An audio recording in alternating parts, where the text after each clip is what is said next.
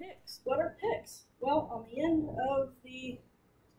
end of the shaft here for sled hockey.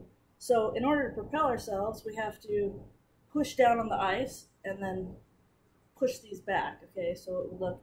This is the wrong hand for this, and they both have hands because there's different curves to the blade. So down and then back. For more about that, you might want to check out Todd Sweeney, or I'm sorry.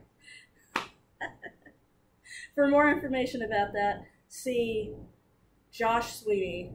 He has a fantastic video about how to skate more efficiently, and I'm going to put a description of that video below.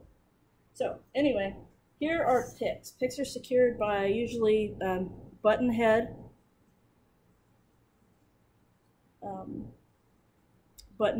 screws, and these are stainless steel, and these are hex head. They've got some tape in them because I had to take the tape off in order to show the folks what I wanted when I was buying some stainless steel stuff.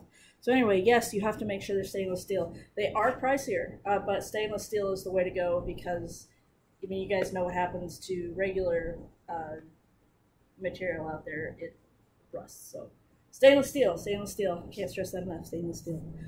Anyway, so here we have the picks, and there's 2 on each stick. And if you look at how they're positioned, so this blade would be this stick would be a right-handed blade. And if you look at the way they're positioned, they would be positioned to where they go down into the ice this way, and then you can push off and propel yourself. So yes, they are very sharp and very dangerous. And if you ask, have I ever gotten picked before? Thankfully not. Tara has. She had a big tear in the skin. And is it like a puncture? You know, punctures take forever to heal, and they, from what I understand, they're painful. So be careful. And when you're storing these in your bag, put a protective covering over them. I either use bags and those little tiny bags and tape, or I use tennis balls. So just cut them open, stick them on there.